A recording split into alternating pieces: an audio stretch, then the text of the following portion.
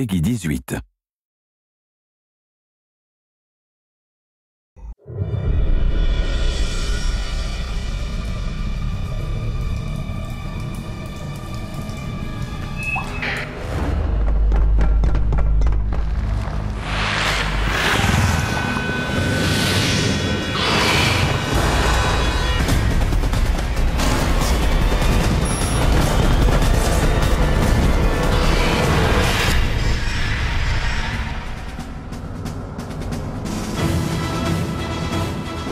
I think the original game was incredibly compelling because you could play all three characters, so you kind of got the story from different perspectives. You got your Marine story, which was fantastic, but also we allowed the player to see the world from the Predator's perspective as well as the Alien's perspective and get a different part of the same story.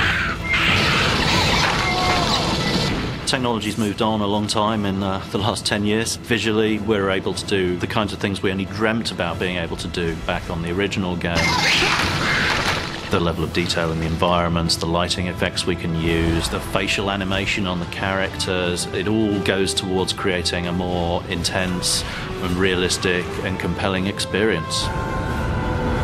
Obviously, having done the original version of the game, we've got a very solid gameplay foundation, but what we have to do is improve things and innovate where we can. The atmosphere of the original game was obviously a really big part of it. The fear of the dark is a very primal human thing, and that continues through to this one, but we're able to deliver an entirely new level of sophistication with the technology we have available now.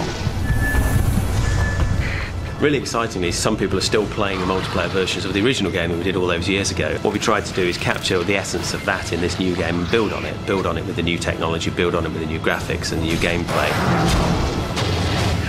The original game had a whole bunch of game modes in addition to the traditional deathmatch modes, and we've continued that tradition, and hopefully fans of the original game will find their favourite modes very well represented in this one.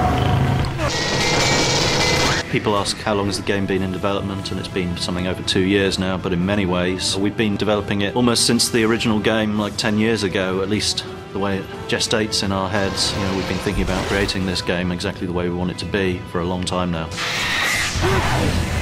Real core values of this title are the fact that it's scary as hell, and that really hasn't changed. The gameplay is all about claustrophobia, about action, about fear. You know something bad is going to happen, but you don't know quite when.